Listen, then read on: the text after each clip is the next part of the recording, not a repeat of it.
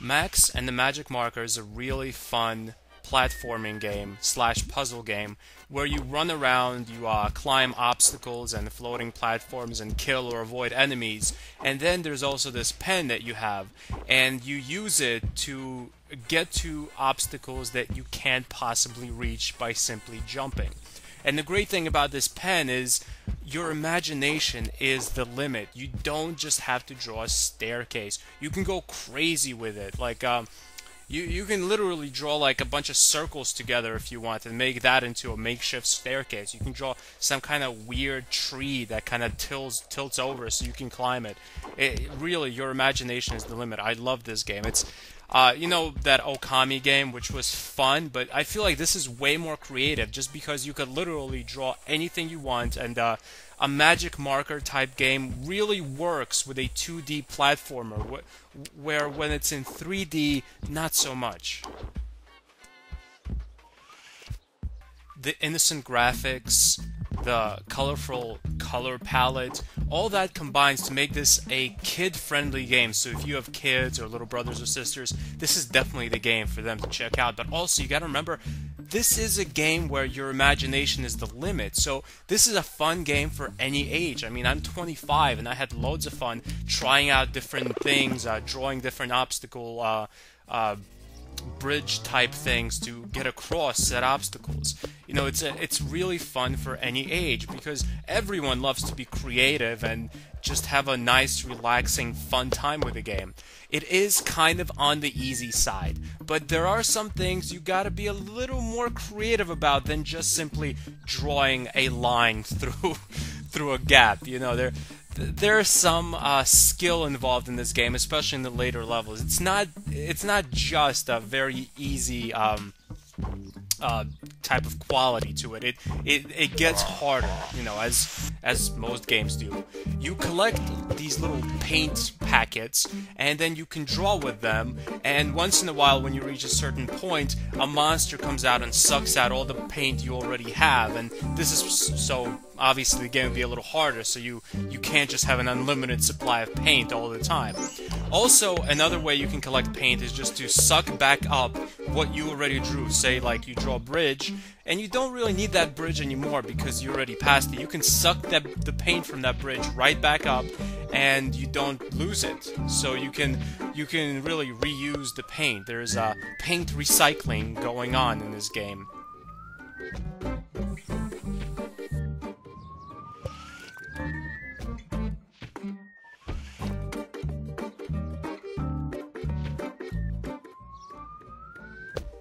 This game is out for a lot of platforms. Of course, the Nintendo DS, perfect for the Nintendo DS, the Macintosh, the Wii. I'm playing it on Windows, and it's also on the PlayStation Network, and it's also for the Windows Phone 7. So yeah, it's out for a lot of things.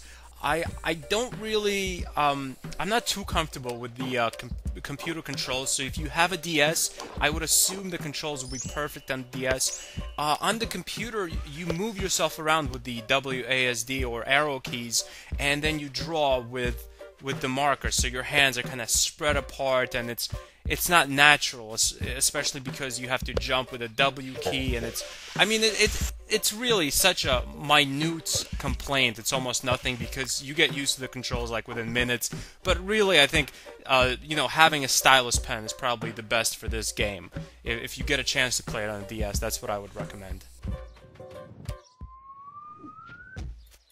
When you hold down Shift, you can also push things like boxes. But of course, you don't need to do that a lot because obviously you can create your own boxes. So you only need to kind of maneuver the boxes around the environment to, say, push out of the way to get somewhere, or to push onto an enemy's head if you're completely out of ink, you know. And that's about it. Other than that, I would just recommend drawing your own box over an enemy's head and having it comically fall on them like a Tex Avery cartoon.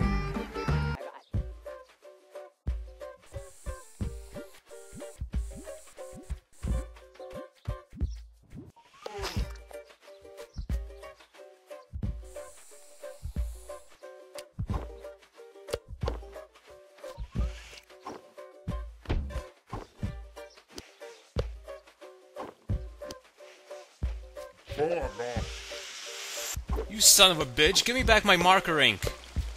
God damn it. Guy comes out of nowhere like a tax collector. Ah, I got more. That's what you get for stealing ink from a character in a children's game.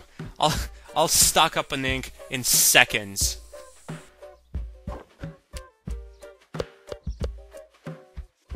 So, as you can plainly see, the graphics are just fantastic in this game. Everything's colorful and beautiful. The sound effects are superb.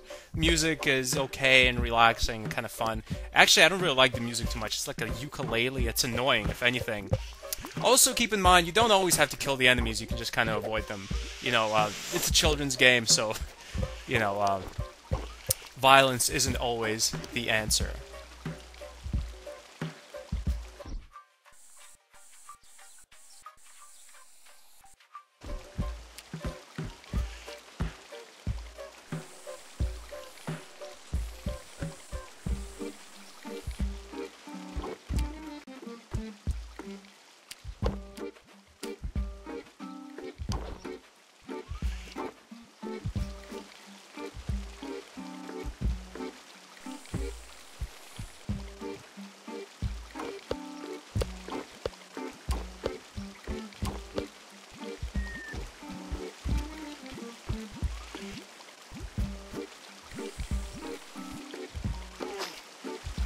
But violence helps, obviously.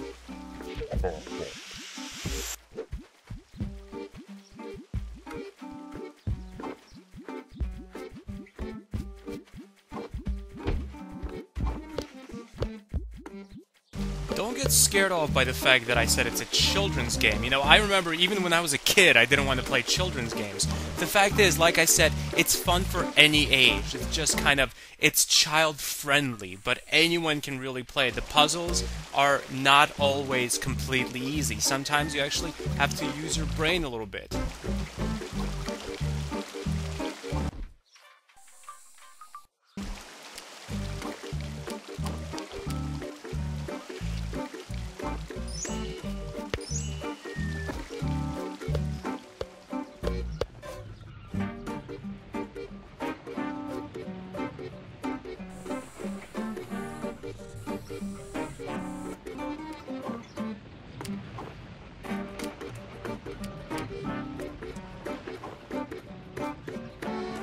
Now these spinning wheels are kind of going up, so it's really difficult to actually figure out the exact perfect shape.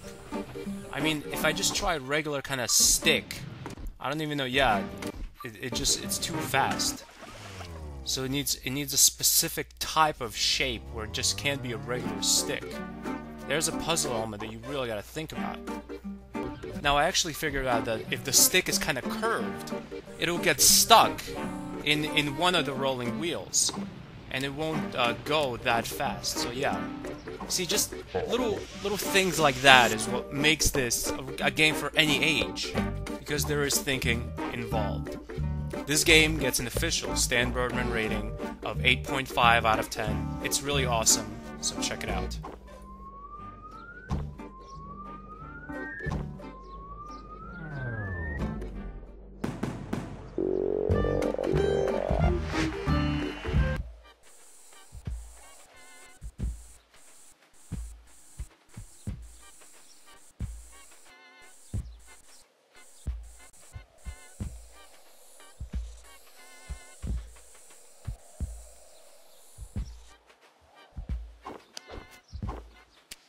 Thanks for watching. Goodbye, my friends.